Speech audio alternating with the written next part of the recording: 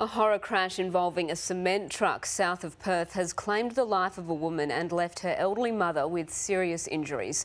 Locals say the intersection is a notorious black spot and fear more lives will be lost if it's not fixed.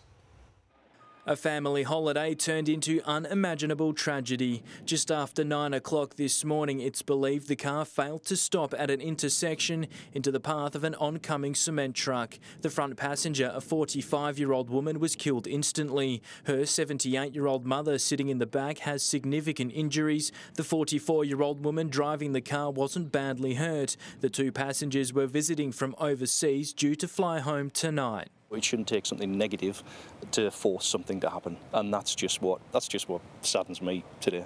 Locals say this intersection at 80 and 68 Road in Baldivis is notoriously dangerous, and they've been campaigning for years to get something done. But obviously the state government, main roads, everybody needs to come to the party and needs to fix these sort of issues. It just saddens me so much that this has happened when action should have been taken earlier. The stop signs at the intersection were switched around due to sun glare after another fatal crash back in 2005. That accident nearly identical to today's crash, and locals hope their calls for change will now be heard. It's an issue that's needing addressed now, and to be honest, now is too late.